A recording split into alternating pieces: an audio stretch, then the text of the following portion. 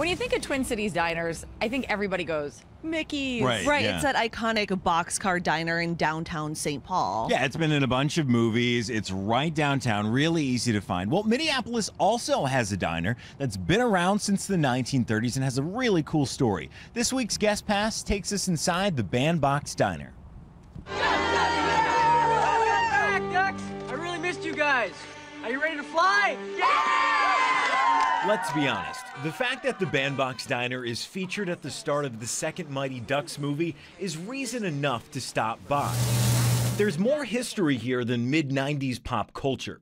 Legend has it that in its early years, the Bandbox was a front for Minneapolis gangster Kid Can. You know, or I've heard is that they were running some kind of numbers, maybe betting here, collecting money here. That mystique is part of what drew Brad Tachek to buy the diner in 1998. I love old things and old bikes and old stuff, and it kind of seemed like it made sense. The Bandbox gave Brad a chance to be his own boss after years of working as a chef and in catering companies. Doing rock and roll catering.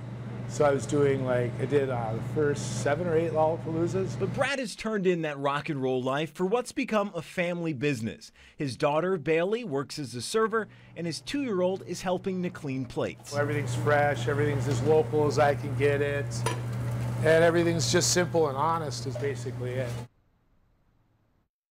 So I'm asking right. Isn't it near Elliott Park? So it's a little tough to find. It's easy to drive past. It's over in the Elliott Park neighborhood. It's right on the corner of 10th Street and 14th Street, which is that way. Yeah, from where we it's are. like a mile from where we are here in downtown Minneapolis. They're not 24 hours like Mickey's are.